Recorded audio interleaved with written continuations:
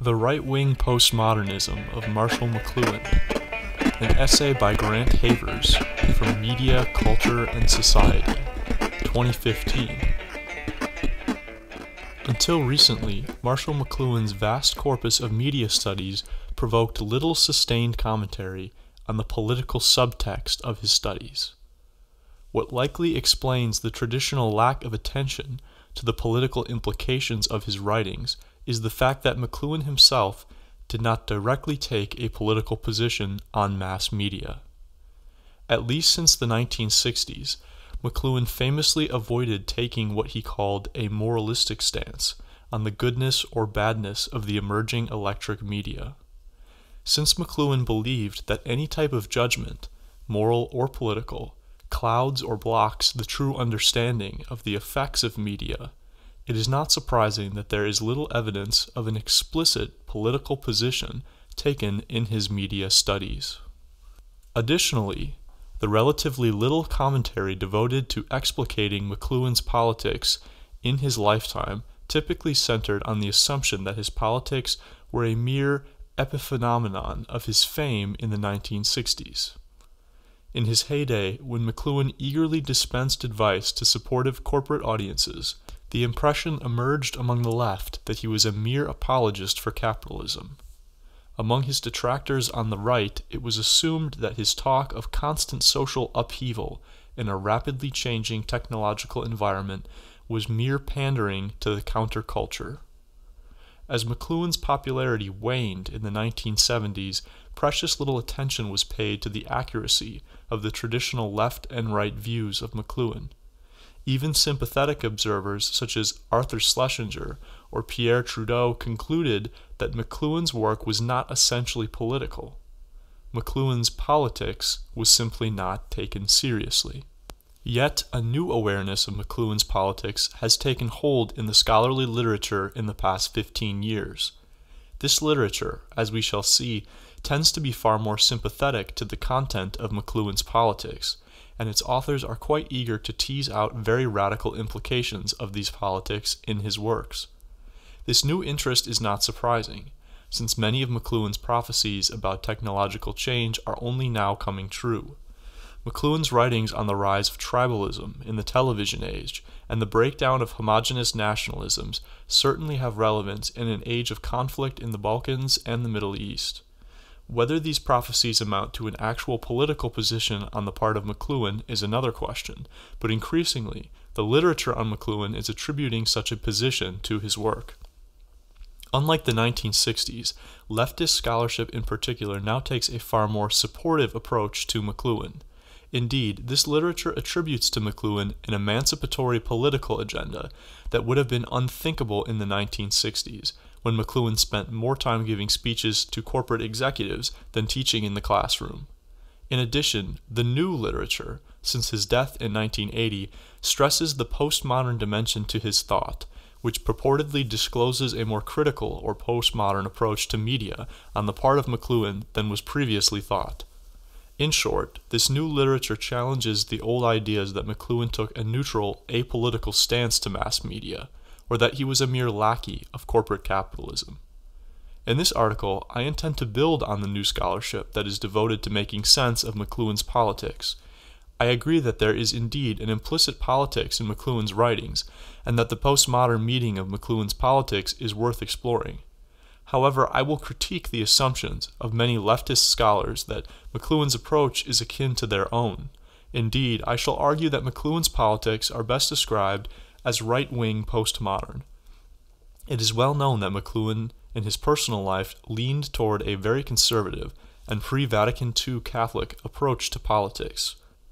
Although he does not explicitly integrate this politics into his work on media, I shall argue that a close hermeneutical reading of McLuhan's major writings reveals a type of conservatism that anticipates the emergence of a more tribalistic, stringently moralistic, and technologically sophisticated age, succeeding the liberal, modernist, individualist age of modernity.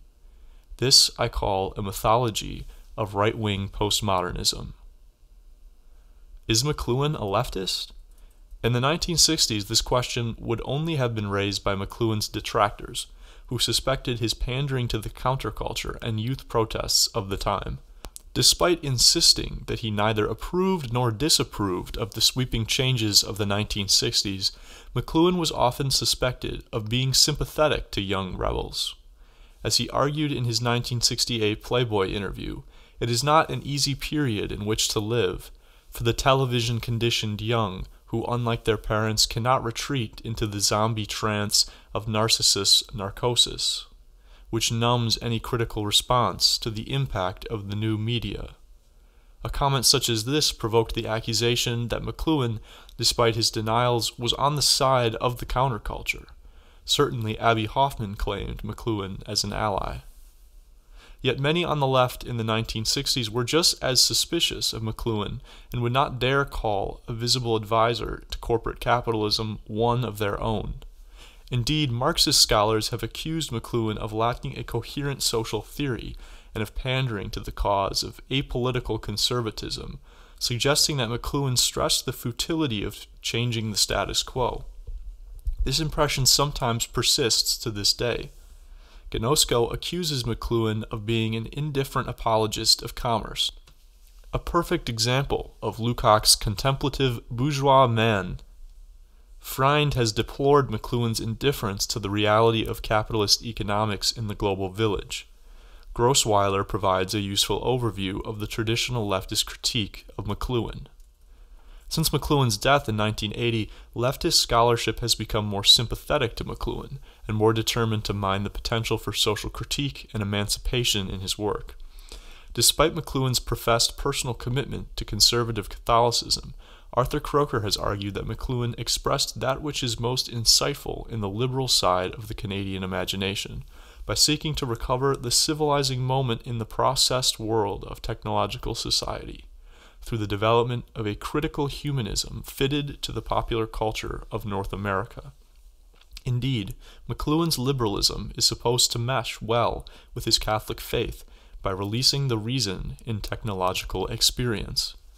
Croker is sufficiently cautious to admit that McLuhan suffered a blind spot in connecting capitalism and technology, and that McLuhan was ignorant of the way power functioned in a liberal capitalist society. Yet Croker believes that McLuhan's insights into the almost malignant significance of the corporate monopoly over electric technologies are tremendously useful for leftist critiques of capitalism. Croker's appreciation of McLuhan's apparent critique of the effects of capitalism has been echoed in the more recent literature.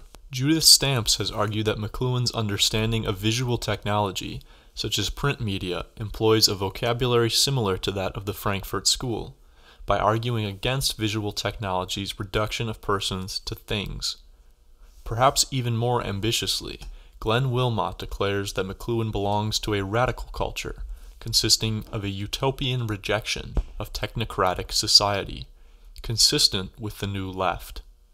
Paul Grossweiler concludes his useful study of leftist appropriations of McLuhan by observing that McLuhan's media theories can help retrain the critical focus of the left and retrieve the human being from technological structures. Perhaps single-handedly revealing the intensity of this sea change, Donald Thial, one of McLuhan's most visceral critics, who originally accused his work of showing no awareness of Marxism, now concludes in a recent, more sympathetic study that McLuhan's Catholic humanism is quite consistent with Marxism. It would be tempting to argue that all of these writers are basing their assessments of McLuhan as opponent of capitalism on his earliest work, The Mechanical Bride, Folklore of the Industrial Man, 1951, but little else. For McLuhan is brazenly anti-capitalistic in this work. Every page is a searing indictment of the dehumanizing and alienating effects of mass advertising, consumerism, and industrialism on the human psyche. McLuhan certainly sounds like the Frankfurt School when he writes in the preface about the industry of advertising, whose purpose is to keep everybody in the helpless state engendered by prolonged mental rutting. Elsewhere in this study, McLuhan darkly warns that corporate executives, politicians, and movie stars are now puppets only vaguely aware of the strings controlling their movements. If Croker, Stamps, Wilmot, and Grossweiler were indeed relying on the Mechanical Bride to make their assessment of McLuhan as a crypto-leftist, that would be a mistake, since McLuhan claims to have rejected the moralistic Rousseauvian utopianism of his earlier work for the sake of a more neutral stance on technology's effects. Yet these scholars believe that the entirety of McLuhan's works is anti-capitalistic in tone, even during his heyday in the corporate boardrooms of the 1960s. As Wilmot contends, McLuhan never abandoned, from the Mechanical Bride onward, his central ideal of a collective dialogue which might transcend the totalitarian and monolithic progress of the technologically permeated and extended modern social body. In short, the revisionist left literature on McLuhan would argue that his emancipatory message exists throughout his writings. I agree with these authors that there is a discernible political position in McLuhan's works, even after The Mechanical Bride. As late as 1977, McLuhan was referring to the Industrial Revolution as a bloodbath, which fragmented work and isolated individuals from each other, quoted in Nevitt and McLuhan, 1994. Such a claim harks back to the critiques in The Mechanical Bride, and certainly gives the easy impression that McLuhan is a crypto-leftist. Needless to say, such comments also suggest that he never actually abandoned the moralistic judgmentalism of earlier works. Yet I believe that these writers are seriously mistaken in attributing such a left-wing politics to McLuhan, even in his Mechanical Bride stage. Certainly they are correct to pinpoint a sometimes brazen, sometimes subtle, critique of capitalism throughout his writings. Yet these authors too hastily conclude that this critique smacks of a greater liberating project on McLuhan's part. In confusing McLuhan with Herbert Marcuse, they imply that the anti-capitalist sentiments of McLuhan must suggest a leftist emancipatory orientation on his part. It does not occur to these authors that one can be anti-capitalist from the opposite side of the political spectrum. In fact, McLuhan's opposition to capitalism and the individualistic effects of the print age are spurred on by a more conservative political orientation.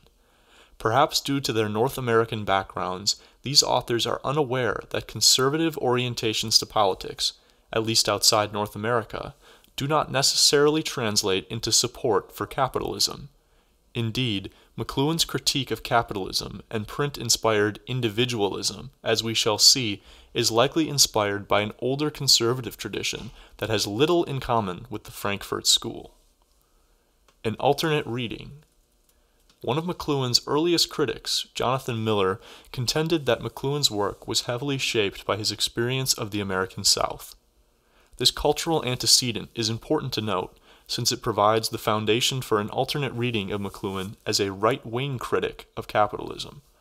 According to Miller, McLuhan's experience of teaching English in Missouri in the late 1930s exposed him to a rich mythology which romanticized the old agrarian South at the expense of the industrial capitalistic North. This mythology, most famously articulated in the writings of Southern intellectuals like George Fitzhugh or Henry W. Grady, stressed that the South still possessed the old virtues of community, honor, propriety, and chivalry. By contrast, the North was individualistic, dishonest, vulgar, and acquisitive. If Miller is correct, this mythology meshed well with McLuhan's Catholic suspicions about modernity, liberalism, and progress. If it is true that McLuhan took this mythology as seriously as Miller suggests, then The Mechanical Bride must be read not in the light of the Frankfurt School, but in the context of the Southern suspicion of Northern capitalism. This suspicion constitutes the only conservative opposition to capitalistic individualism in the history of North America. As Lewis Hartz famously argued in his study of American liberalism, the United States was almost wholly a liberal Enlightenment nation from its founding onwards. Unlike Europe, America lacked a conservative aristocracy hostile to the rising industrial class. That is, America lacked such a movement outside of the Deep South. Yet European political thought has a long tradition of conservative opposition to liberalism and the Enlightenment. Only in the South did Americans build on the old European opposition to capitalism by stressing this mythology of community and the organic society, a useful rationale, as Miller observes, for justifying slavery. At the time McLuhan was teaching in Missouri in the late 1930s, this mythology was still alive and well in the South. For the remainder of this article, I shall argue that McLuhan, even after The Mechanical Bride, never escaped the influence of this Southern mythology. Indeed, his later writings on tribalism are replete with his anticipation of a postmodern retrieval of this organic society, as I shall show. Other sources of right-wing anti-liberalism and anti-capitalism can be traced in McLuhan's work. The influence of the English literary critic and painter Wyndham Lewis on McLuhan is well known, an influence which became considerable when McLuhan left Missouri for Windsor, Ontario, Lewis's home, during the Second World War. Lewis's politics are widely acknowledged to be right of center, but also anti-capitalistic. In his essay Wyndham Lewis, La Mule and Lilliput, McLuhan echoed conservative sentiments shared with Lewis over the loss of the traditional ties that bind community, ties which were steadily eroded by liberal individualism, the destruction of family life, in theory and in practice, the flight from adulthood, the obliteration of masculine and feminine, have all gone ahead. Both McLuhan and Lewis squarely laid the blame for the decline of the family on the incipient entrance of women into the workforce during the Second World War. The absence of an emancipatory approach to politics is surely obvious here. Ironically, Lewis's role as a rightist critic of social change and liberalism has become transformed, like McLuhan's, into the image of a leftist critic of capitalism. McLuhan himself noted this development in the reception of Lewis's work when he quoted his friend's contemptuous prediction that his works one day will provide the selected passages for the schoolchildren of the future communist state, to show how repulsive unbridled individualism can be. Had McLuhan lived to see his reconstruction at the hands of many leftist scholars, he would have likely expressed the same sentiments about himself. McLuhan's right-wing postmodernism. If McLuhan is not a leftist, then what is the role of his right-wing politics in his works?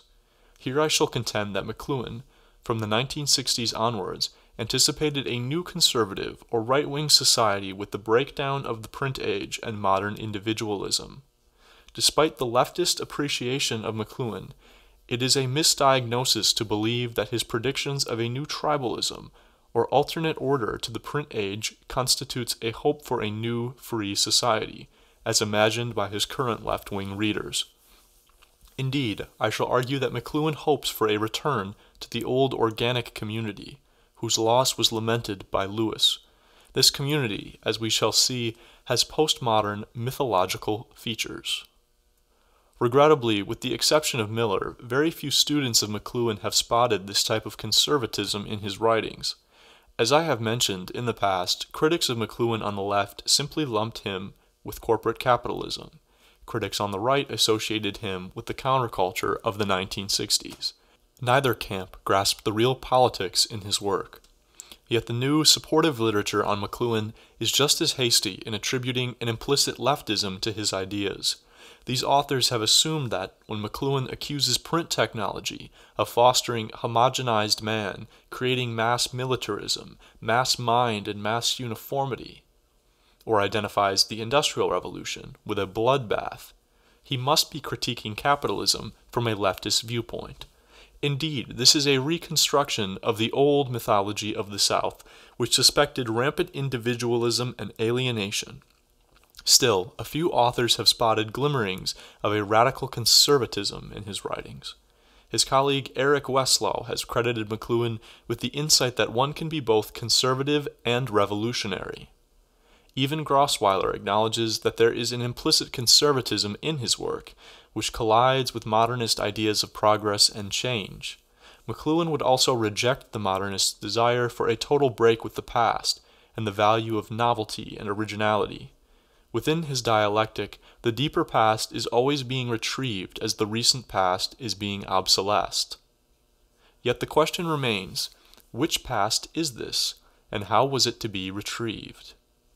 It is my contention that McLuhan expected the new electric technology to retrieve some semblance of an older organic community which he had heard of in the American South. This does not mean that McLuhan was committed to the old racist ways of the South, as Miller argues. There is no evidence of chauvinistic or prejudicial leanings in his writings, yet it is likely that McLuhan was deeply impressed enough with this mythology to hope for a technologically based delivery of a newly constructed organic community. Despite his protestations that he was neutral on technology, and even lamented the death of the print age, certain elements of his writing suggest a hope for a new postmodern conservative community.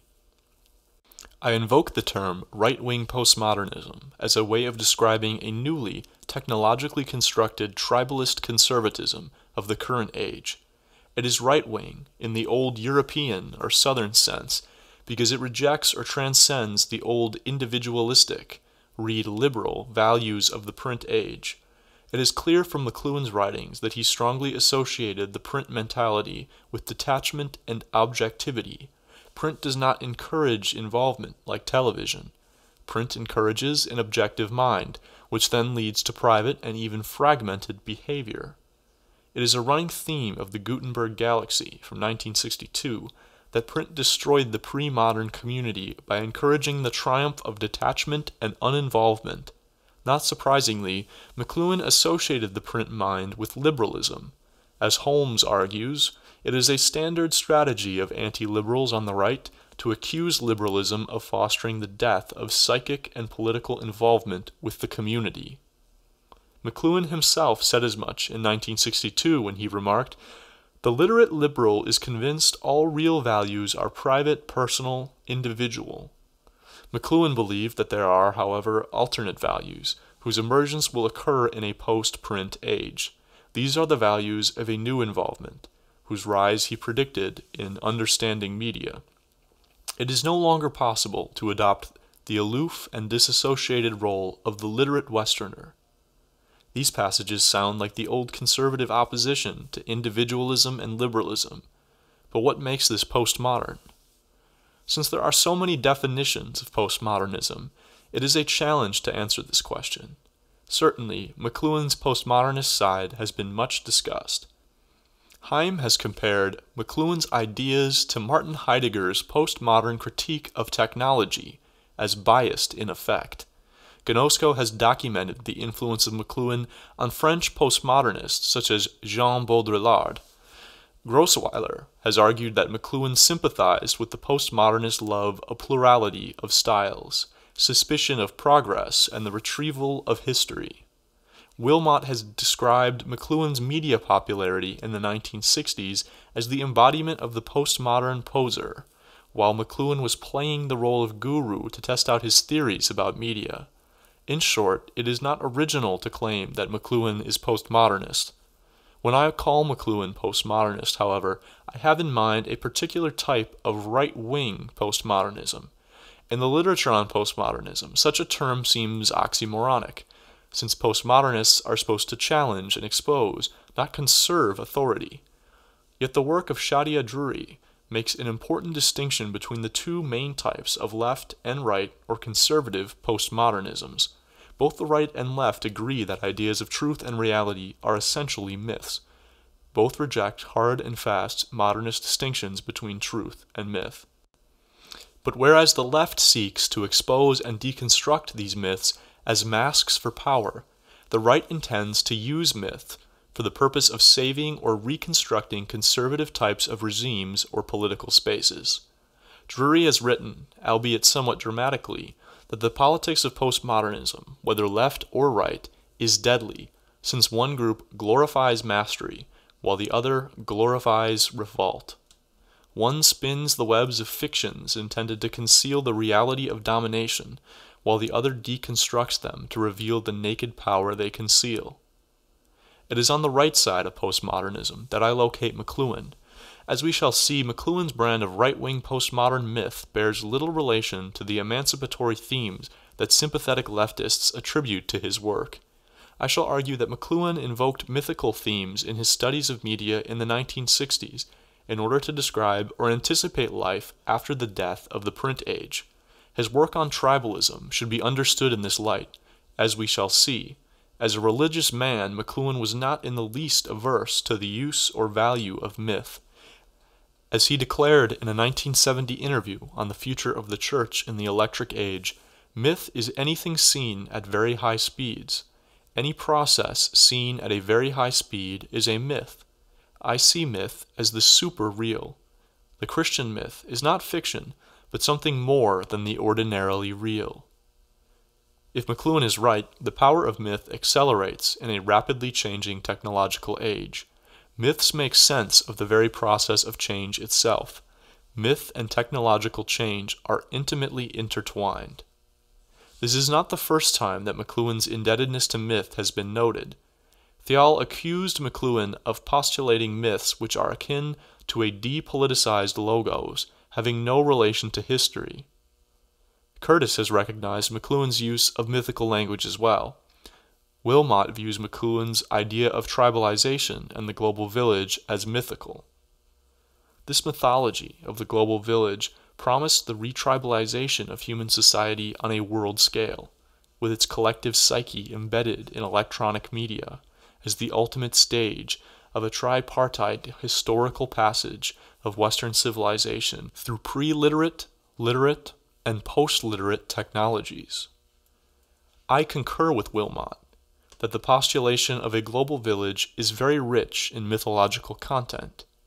Contrary to Thial, however, I shall argue that McLuhan's use of myth is also deeply political. What makes such mythology postmodern? Unlike the mythmakers of the Old South, McLuhan recognizes that his myths really are myths. He knows that technological processes have constructed or fueled these myths. Myths of community are constructs, not part of the natural order of things, as the Southern intellectuals claimed about their culture. For McLuhan, as a postmodernist, there is no such thing as nature, independent of technology. Nature is technology, as he wryly puts it. The new media are not bridges between man and nature. They are nature. In short, the electric media would not simply return humanity to the past. The new media would reconstruct the past with the use of myth. Moreover, tribalists are playing roles, unlike their pre-modern ancestors, and they are aware that they are merely playing roles. McLuhan observed in 1970 that the market itself has returned to theater, that is, a place of global role-playing. McLuhan earlier remarked that youth all over the world acts out its identity quest in the theater of the streets, in search of roles rather than goals, perhaps in futile and elusive ways. Youth have become corporate or tribal, abandoning their individual identity in favor of a role that fits a collective group psychology. The youth are sending the message that they reject simple, plain, individual stuff. They want the big corporate role. The young have abandoned all job-holding and specialism in favor of corporate role-playing. Recalling Drury, the right-wing postmodernists agree with their leftist counterparts that myth is indeed fiction, not truth, but the former also believe that myths are indispensable and must be preserved for the sake of a greater political purpose. McLuhan surely agreed with this view, since he believed that the young consciously and enthusiastically fill roles that the new myths of the global village provide in abundance. If McLuhan appreciates myth, then what is the purpose of the myth of a tribalism? In my view, this is McLuhan's way of offering or imagining a mythical right-wing alternative to the individualistic and dehumanizing myths of the liberal print age. Thanks to electric technology, humanity is returning to an earlier age of psychic involvement and community. As he argued in the Playboy interview, the age preceding the rise of the phonetic alphabet was one in which man lived in a world where all the senses were balanced and simultaneous, a closed world of tribal depth and resonance. The tribal ear was sensitive, hyper-aesthetic, and all-inclusive, contributing to the seamless web of tribal kinship and interdependence in which all members of the group existed in harmony. Since television and the computer bombard or utilize more senses than the print-oriented eye, it follows that these technologies will return humanity to the long-lost tribal existence of a pre-modern age. Existentialist philosophy fitted the electric age as well, since it was an ideology of social involvement, which contrasted with the bourgeois spirit of individual separateness or points of view. In the electric age, we wear all mankind as our skin. Throughout his writings, McLuhan attributes synesthesia, the full integration of the five senses into one vitally rich and heightened awareness, to the primitive, and anticipates the return of this state to humanity, thanks to the arrival of electric technology, which, unlike print, dethrones the tyranny of the eye in favor of the other senses. In short, electric technology replaces liberal individualism with tribalist communitarianism. We are all physically interconnected in the global village. Such sentiments have suggested to some readers of McLuhan that he is a liberal or leftist, as we have seen, for he is looking forward to a mythical, technologically constructed age of community and interdependence. Yet, it is erroneous to suggest that McLuhan is in favor of socialism, or even emancipation here, for McLuhan is not entirely uncritical of this new tribalism. McLuhan also believed that the way to this new mythical unity would be confusing and even bloody. In the Playboy interview, he darkly predicted the breakdown of nation-states and a rise in racial conflict. McLuhan anticipated the prospect of a rich and creative retribalized society, free of fragmentation and alienation of the mechanical age, emerging from this traumatic period of culture clash. Nevertheless, he added that he had nothing but distaste for the process of change. Generally, however, his tone is very admiring of the outcome of this bloody process. Tribal man, unlike homogenized Western man, was not fragmented by over-specialization and individualism, but was integrated through his unique emotional blends. In the same vein, McLuhan adds, literate man is alienated, impoverished man. Retribalized man can lead a far richer and more fulfilling life, not that of a mindless drone like the print age personality. In Understanding Media, he describes the final outcome of electric technology as the deliverance of a true human family, a single consciousness. Tribalism is preferable in emotional richness to the poverty of the print age. Although print released people from the bondage of the uncritical and emotionally involved life, it also led to the cult of private information and individual emulation. In sports and politics, the quest for private power came quickly. Most radically, McLuhan declared that the white man is well aware that the Negro and the Indian are actually physically and socially superior to the fragmented and alienated man of Western civilization. Whatever the validity of these observations, and despite McLuhan's protests against judging technology or its effects, it sounds as if he supports the general trend towards tribalism. As the work of Barber has shown, tribalism is as much a phenomenon of the right as it is of the left. What is particularly right-wing about this return via technology to the tribalism of pre-modernity?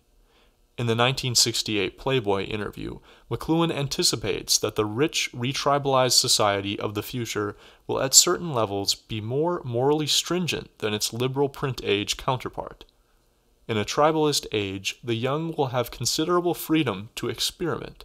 Nevertheless, marriage and the family will become inviolate institutions, and infidelity and divorce will constitute serious violations of the social bond. Indeed, such acts will amount to a collective insult and the loss of face to the entire tribe. The contrast between tribal and individualistic society is clear. Unlike the fragmented values of individualism, tribalist communities are extremely austere morally and do not hesitate to destroy or banish those who offend the tribal values. As Thiel has rightly noted, McLuhan reveals here a deeply puritanical core masked by a superficial liberality. Despite the allusion to experimenting, it is, more accurately, the postulation of a right-wing postmodern myth, the hope that the counterculture of the 1960s will make possible a new and strict conservative polity. Surely this type of myth is more plausibly connected to McLuhan's conservative Catholicism than it is to Marxism or critical theory. The language of banishment and destruction should give pause to any student of McLuhan who hopes that liberal values of freedom and equality would persist in this new mythical space. McLuhan's admiration for French Canada can also perhaps be understood in the light of right-wing postmodernism. McLuhan often commented in the 1970s that Quebec was rejecting the old 19th century print age with its individualism and industrialism in favor of tribalism and role-playing. In his view, Quebec was already third world, wedded to a group identity, and was probably in a better position to adapt to the tribalist passions of the global village.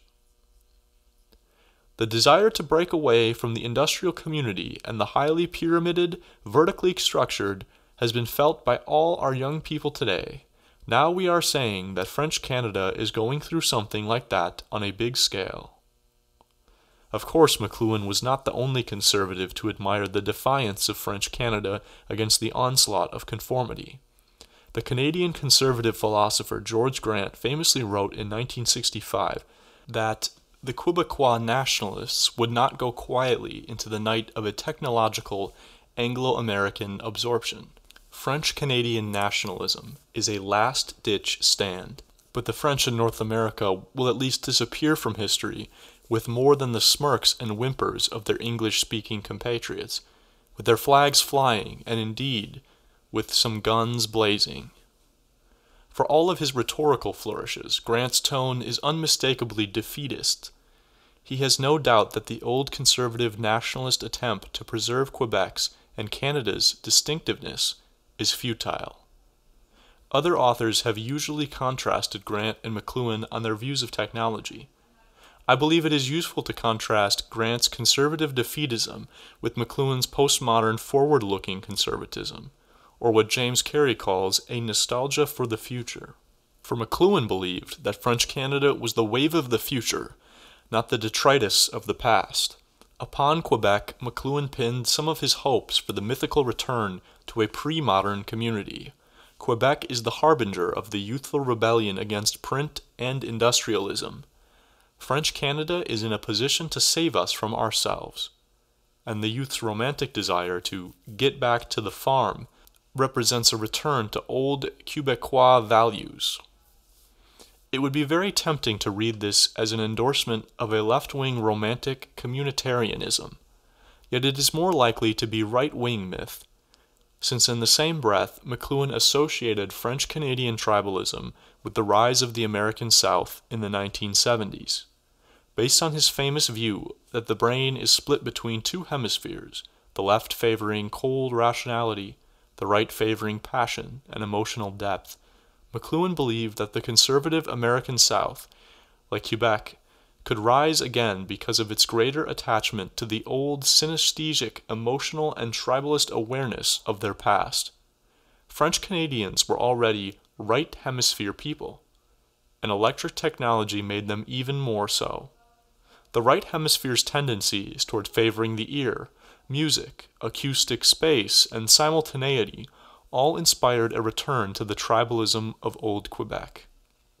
Yet the American South favored the same tendencies also, and the unleashing of these led to the election of a very conservative Southern president, Jimmy Carter, in 1976. McLuhan credited the electric media with this feat. Carter is the first president from the Deep South, the first ever, only possible under electronic conditions. McLuhan's observations on Quebec and the South are clearly consistent with what I have called his right-wing postmodern mythologizing. These tribalist, emotionally rich, morally strict cultures of the past can now be reinvigorated through the new technology while ushering in a new right-wing community. Conclusion. According to one of his supporters, McLuhan was fond of declaring that the ultimate effect of new media is to make us all conservatives. Yet, The paradox of McLuhan's politics is that it is not classically conservative.